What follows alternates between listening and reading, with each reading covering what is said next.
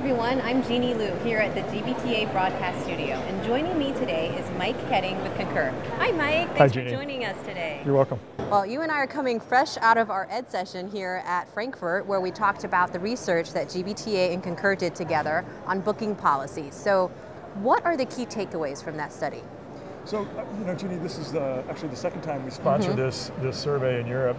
And, to me, what was the big takeaway was that a lot of consistency in terms of the fragmentation of distribution channels that travelers are using. So we see that certainly we still have a predominance of travelers who are using the traditional online booking tool and the TMC. But we see a very consistent number of travelers who are using the direct channel, to a lesser degree the OTA channel. And what's interesting is, we see travelers predicting that there will probably be some slight growth in that direct channel. Not explosive growth, but continued growth in the direct channel. Talking about additional insights, what did we learn about different generational differences? That was very interesting. So, I think we had a good representation of the demographics of clients. When we looked at the youngest demographics, these were travelers who were almost exclusively millennials. And so these are people who are up to 34, 36 years old today. People who have grown up with access to the internet.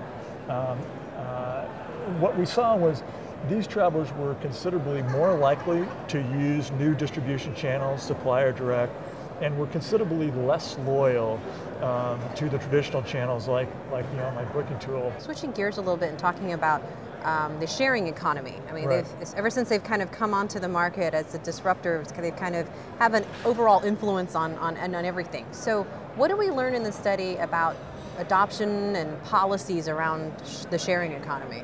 Sure. So in the course of the GBTA study, we got great insights about the policies, and we saw there was a large number of companies who frankly haven't issued a policy with regard to home sharing and ride sharing. And I think travelers generally interpret that absence of a policy as permission to use those. Interestingly, we saw the travelers indicating likelihood that they would use those services more in the future, but not dramatically more. We supplemented the GBTA data with some Concur expense analysis, and what we found was that with both ride sharing and home sharing, there continues to be tremendous growth in the participation in those services and the spend in those services, albeit from a relatively small base. But still, when you put that in context, even though home sharing is growing at a great percentage, it's still a very minor portion of most companies' lodging spend. We also saw a huge difference in the use of ride sharing amongst US companies versus EU companies. And that perhaps is a reflection of a different regulatory environment in the EU versus the US. It's true. So what does all this mean for the future of travel management?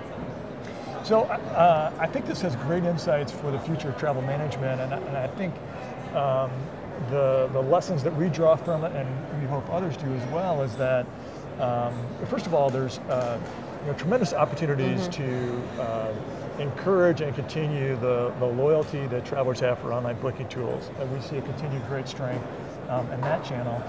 But just as importantly, we see that the Supplier direct channel is a material part of almost every company's spend today. Most companies allow, at least in some cases, the use of those direct channels. So from our perspective, it's no longer acceptable for travel managers to use travel management tools from the last generation that don't allow them to manage the travel that's happening in this direct channel. Great, such great insights. Thank you so much, Mike. You're welcome. Thanks.